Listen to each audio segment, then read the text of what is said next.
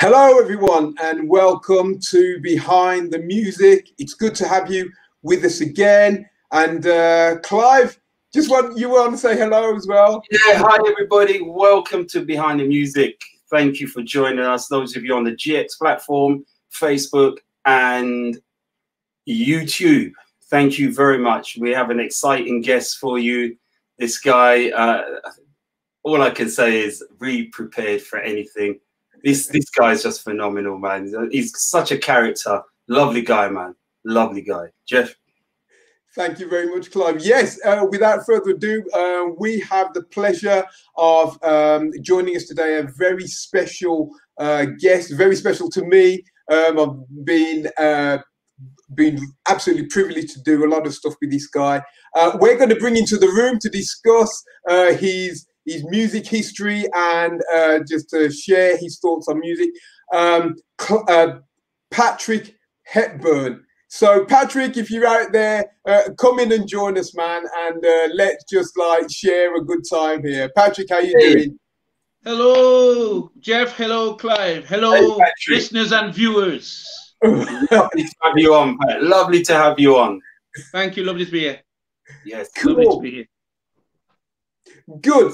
Patrick, it's wonderful to have you here. We're going to spend a bit of time just like talking to you about music. It's great to have you on. I mean, I've obviously been very privileged to do some stuff and work with you. But Patrick, where did it all begin for you? Where did all this begin? Well, obviously as a child, I was introduced to music from my parents. You know, the old stereogram we would hear. Music on a Sunday, Jim Reeves and so forth and so on, and Elvis Presley, and then later on, a bit rocking around. You know, it wasn't no. When he was walking in the light at the time, and then he kind of drifted a little. He did, bless him for that. But anyway, he did a lot of gospel music, and then later on, around the age of 7, my dad. Well, I noticed an acoustic guitar, and he knew 3 chords, and he just kept playing those 3 chords, and I internalized it. So that was my first introduction that I can remember of music, and then it continued to progress on to school and other places. I can give you more details. Just tell me when to stop. No, that's fine. You want me to carry on? I tell you. So then, as I say, from 7, I moved on. And then the next most significant change was when I went to Aston Manor School in the 70s. And I met people like Selwyn Howe, Lester Davis, Errol Howe. And these are all musicians, guitarists, because their dad was a pastor and they were, you know, involved in music in that respect. And a dear friend of mine, Elvis Campbell. AKA Chad Harris, some of them you will know him by that name. And these guys kind of shared their perspective on music, their ability and their acuity. It was just phenomenal. So that, and then we started doing, I can say, assemblies. And I remember performing Waiting in Vain, Bob Marley. And then the meteoric rise just took off from there. And then eventually, when I turned about 13, 14, I was involved in a youth group that was run by the father of the phenomenal musicians Martin and Stuart Trotman. Oh, right. Their dad, Bob Trotman, was the senior youth worker at the Birchfield Gospel Hall in Aston, Birmingham, England. And just to be clear. And so that's where I linked up with some more friends who we then started a band there with a chap by the name Ian Moore, Sonia Wilson, Sherry Bino, and various others, and we started doing reggae gospel. There you go. Wow. So how long ago was this? So how long ago was this? What sort of year was this? What sort of decade? I could tell you the years. The music started, that was 1970, 72, 73, 74, 75, 76. Wow. Around 76. That's when I started going to the youth club. Yeah. And then in 79, I then went into sound systems. So, you know, bought big speakers. Well, we actually built the speakers in the back garden, and dad coming in and saying, boy, you mash up my house. You know, look how you crack up the ceiling. I had a 15-inch subwoofer in my bedroom with a 300-watt power amp. So that's what we were doing, sound systems. So I was very much involved in reggae music while still playing. And then in 1982, I came to faith, and I left the sound system to one side. So was reggae music a big influence on you? Was that Massive. your main influence then, or were you open to other? Massive. I was open to others, but I didn't know. Reggae music was definitely the driving force. I used to listen to Top of the Pops. We used to listen to reggae on a Sunday with Erskine T. And I very much used to enjoy that. That was local radio.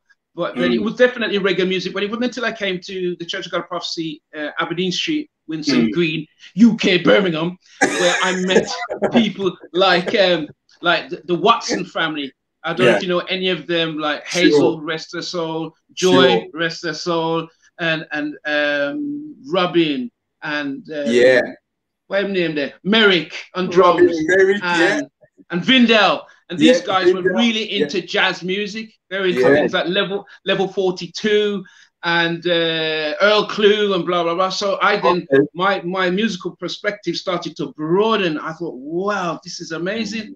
And then in the 80s, very early 80s, I then went to music college, Joseph Chamberlain Sixth Form College, and then I was introduced to more so classical music in an academic. From an academic perspective, I've always liked classical music. Strangely enough, it was very weird for a young black man to like classical. I used to listen to it on a Saturday on my big speakers, crazy stuff.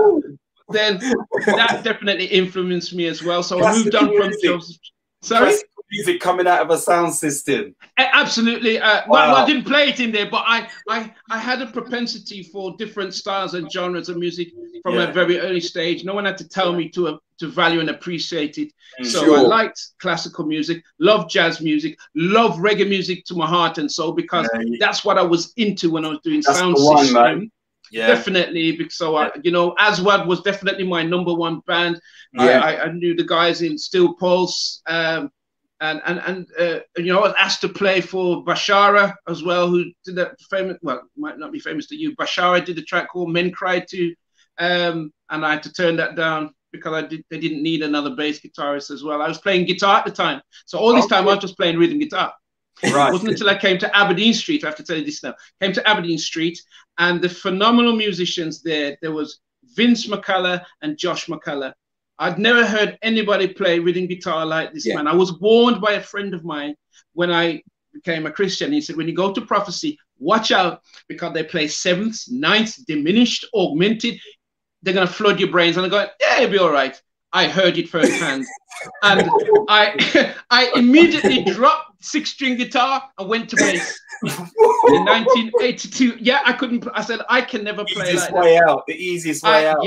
I went to bass guitar, and I really, you know, excelled. I believe I excelled in bass guitar. And then later on, I realized it wasn't rocket science.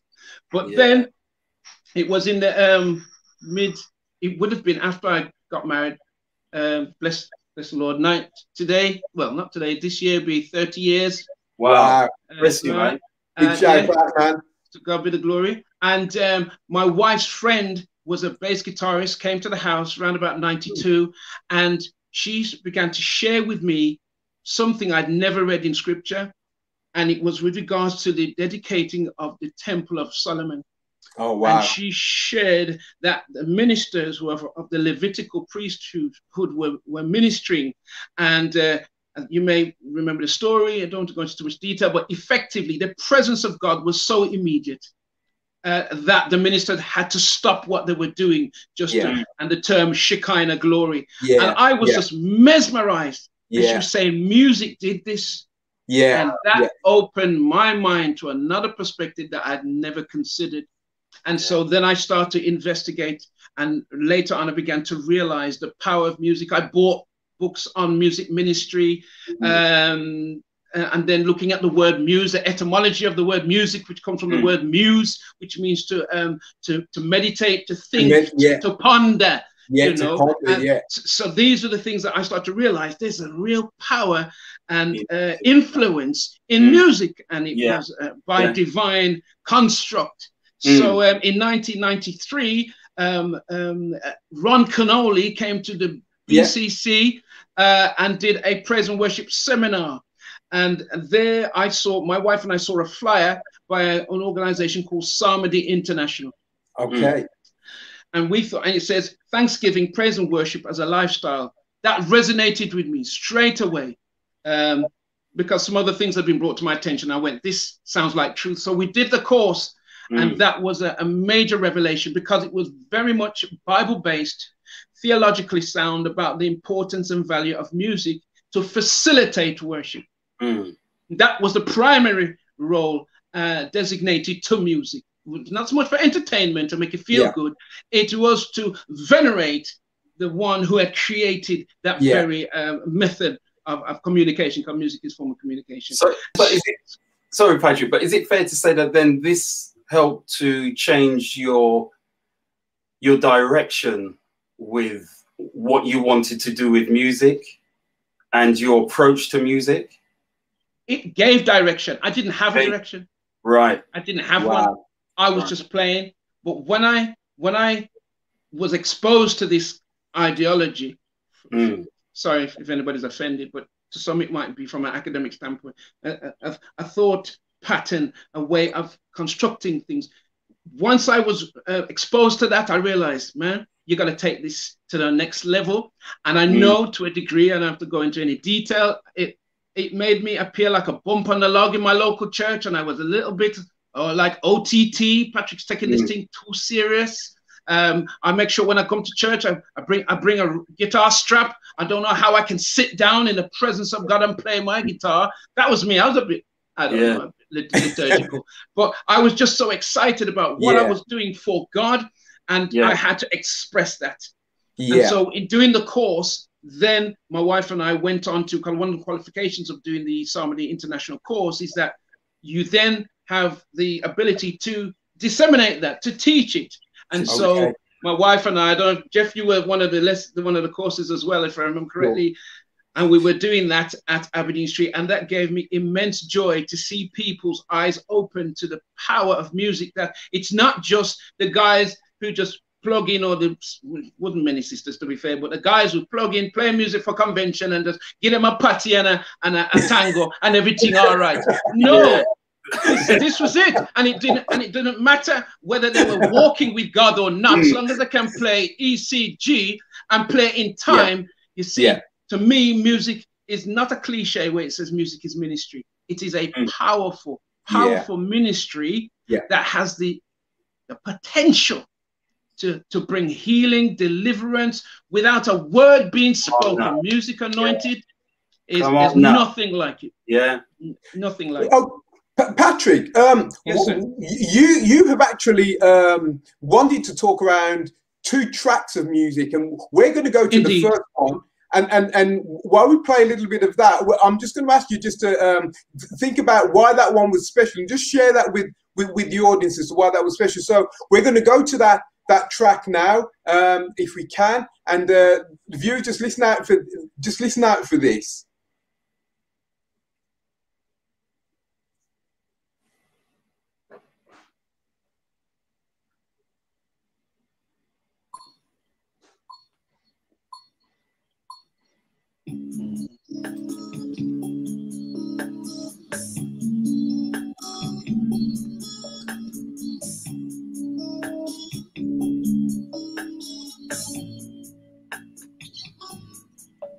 We bless you, Lord Jesus.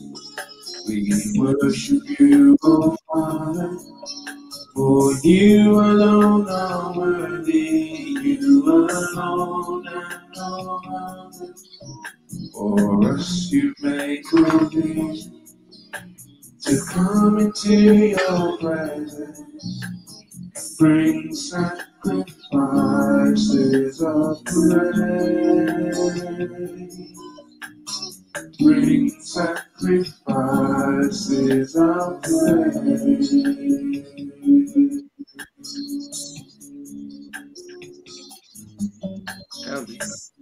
You, Lord Jesus, we worship you, O Father. For you alone are worthy, you alone and none. For us you make provision to come into your presence. bring sacrifices of praise. Bring sacrifices of praise.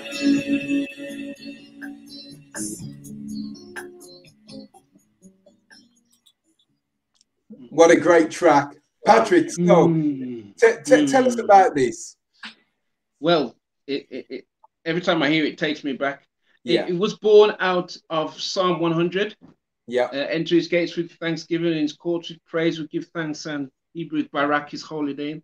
So this was the format that was brought through the psalmody school. And one of the things that was taught was that it may not be written in scripture, but he said, God's Spirit's always singing. God's always singing. In Hebrews, talks about Jesus worshiping in the midst of the church. Yeah. So God loves music. And what we were taught to do, he says, you can actually read scriptures and just sing any melody that comes to your mind. Let the Spirit just lead you. Yeah. And so we realized that we all had the potential to write songs. And that song was very much an expression of my desire to be in close proximity with Father. I know theologically I've moved on a little bit because we don't necessarily come into his presence, but we inculcate the presence of God with us. So we're always in his presence, technically speaking. So I will change it. When I do release it, I will change the word slightly. But the ethos of it is very much, you know, to recognize the sovereignty, the majesty, the glory of God and the work of Christ. So that's where it all came from, primarily from the Psalmody International course. Wow. That is absolutely fantastic. You know, I had the opportunity to actually go to that, and it did actually really open my eyes to kind of the place in music, in worship, and in giving God praise. And interestingly, you just sort of mentioned about, you know, the Lord singing. Today I was actually at a worship session, and that was one of the things that came up when he talked about, you know, when Jesus was in the night in which he was betrayed, he also before he got taken away, he actually sang with his disciples. And it's amazing to think that Jesus was standing there in the upper room, you know, in the room with all his disciples, and they sang a hymn together. And I really wonder what it was like. I know what the men like singing in my church, but, you know, it must be fantastic for, you know, the writers to do that. So, you know, what a fantastic thought that was. And so that kind of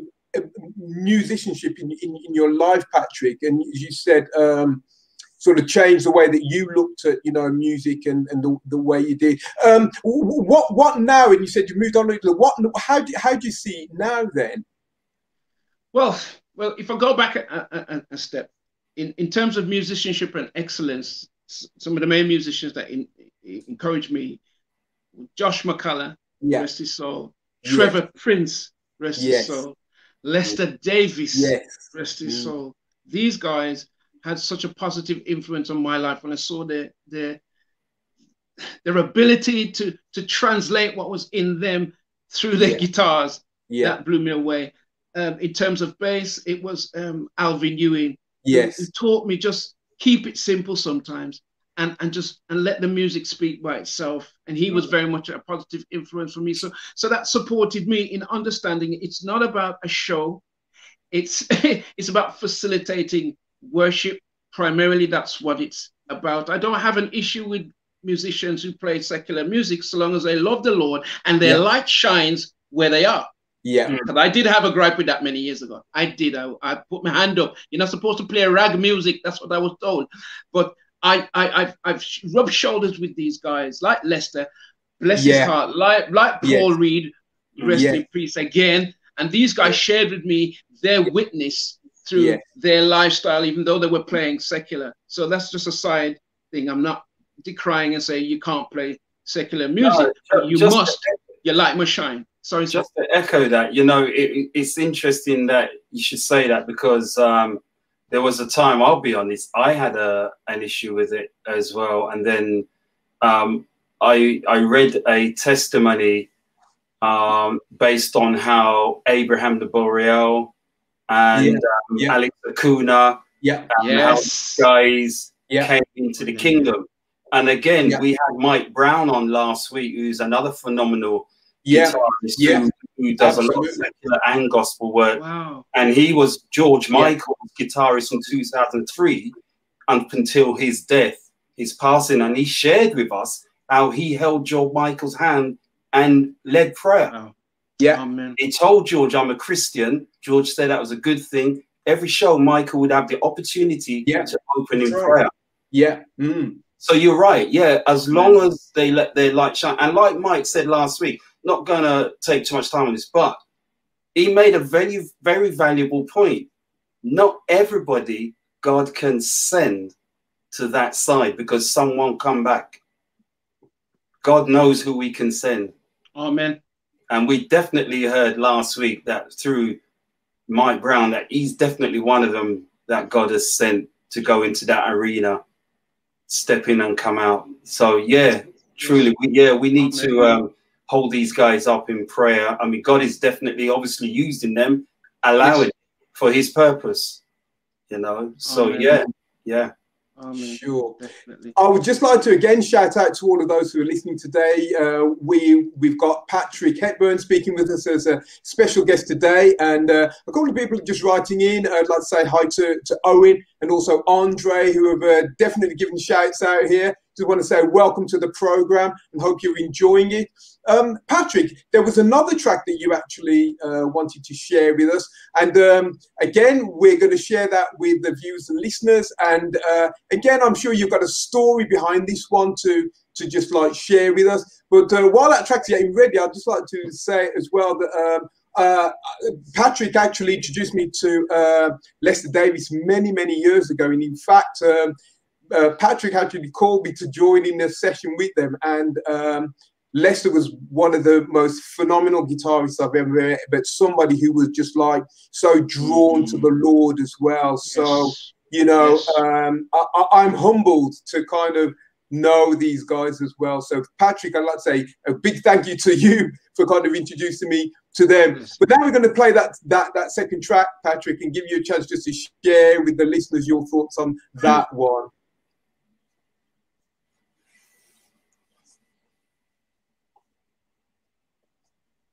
Courtesy of Decita Davis, 47 Willows Road, Cannon Hill, Birmingham B129 QE.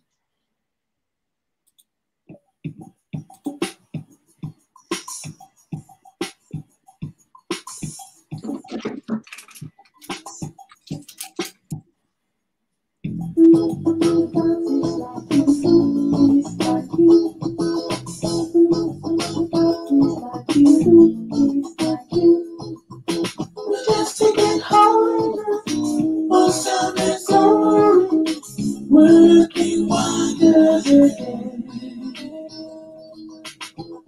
Because it's like you, it's like you.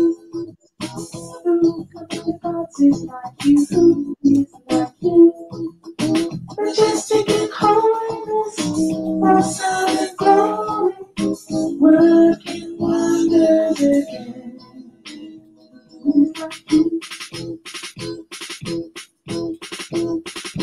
I will sing to the Lord, oh, He is exalted. He is my God, the one who lives eternally, throughout eternity, and is my life. He's like you, He's like you. Because it's like you, it's like you. Just to get holiness, one time in glory, working wonders again. Because it's like you, it's like you. Because it's like you, it's like you. Just to get holiness, one time in glory, working wonders again.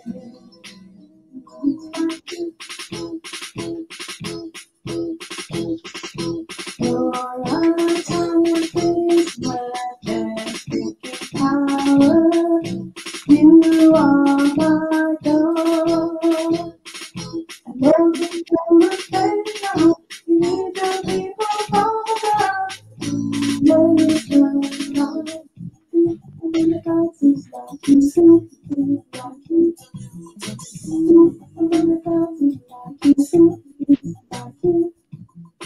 Majestic in holiness, awesome in glory, working wonders again. Among gods is like you, is like you.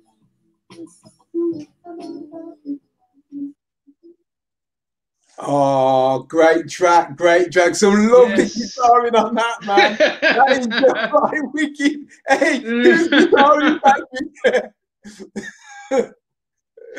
I sold that guitar. I'm so upset. Oh. Yes. So tell us about the track, Patrick. Tell us about the track, man. Right. First of all, it was transcribed by Desita Davis, who was one of the original attendees for the Psalmody International course. When we found out about it, we invited Desita, and I just quickly checked out where she got it from, and it's actually from the book of Exodus, chapter 15, and verse 11. Who is like thee, O Lord, among the gods? Who is like thee? So this is Moses. So effectively, that was the first collaboration I've ever done, because she did the words and she did a kind of singing thing, and I just put the music together. So that was the first collaboration I ever did with a musician in terms of gospel music. Did you do the guitar and the bass? I'm playing pretty much everything. That's my wife that's singing. Okay. Yeah, I played the guitar, bass, and did the drum programming as well. Right. Because back in the 80s, I used to do a lot of studio work at the Joseph Chamberlain Sixth Form College. Okay. And they had like a fully kitted studio, but it was all analog those days. So we were using the Tascam reel-to-reel system. Yeah, old school, old school stuff. So, but yeah, pretty much I played bass, primarily bass, and then rhythm, and then touch a little bit on lead guitar.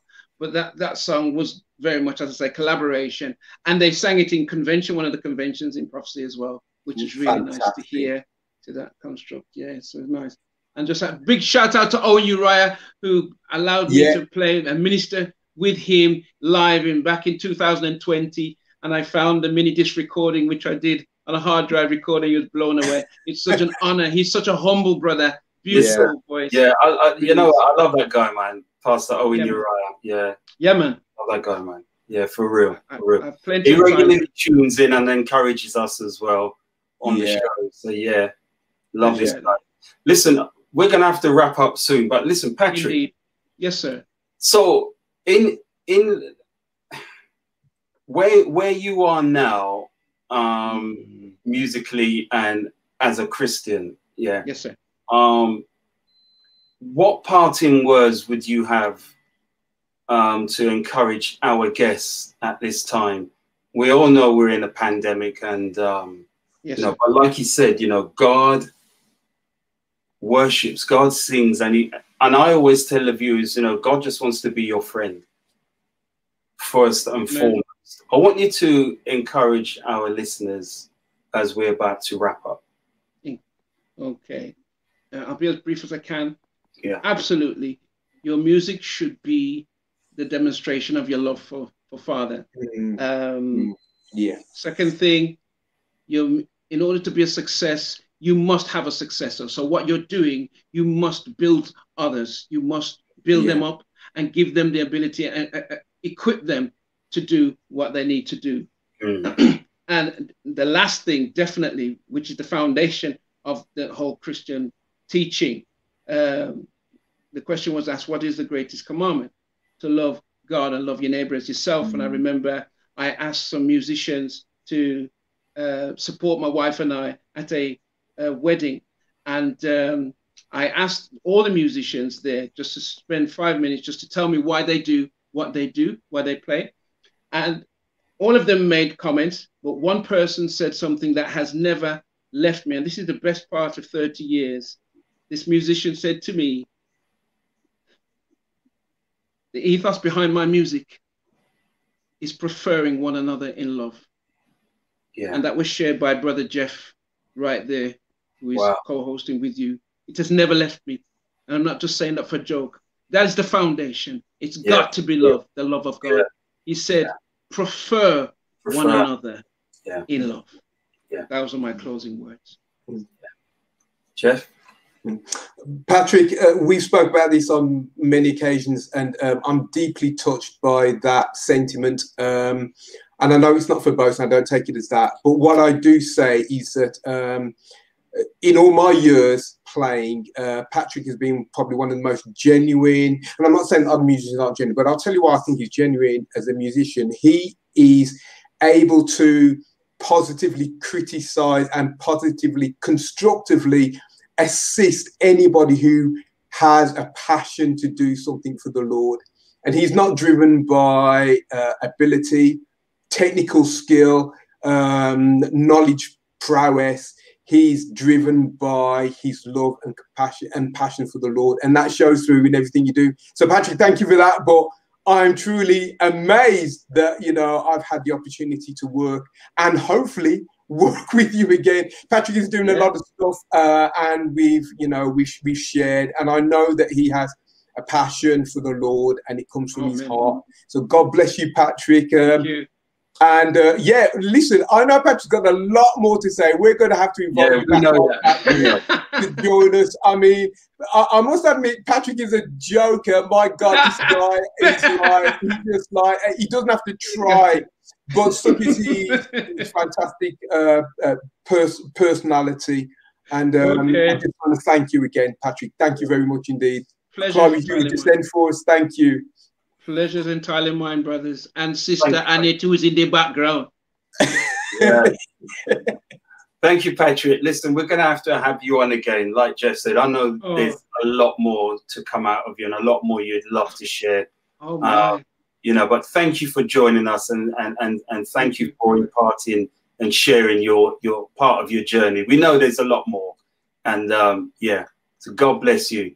To our viewers, thank you for tuning in. We pray and hope that you've been blessed, and you can take something away, whether you are a believer or not. Remember, be safe. God only wants to be your friend. He loves you. In spite of everything that's happening around you, God is still in control. Amen. Amen. Still in control. Amen. And He's got your back. Amen. So Amen. we're going to bow out. So thank you. Please tune back in next week, 5 o'clock, on the GX Radio platform, Facebook, and YouTube. Thank you. Behind the music, we're out. God bless you. Peace.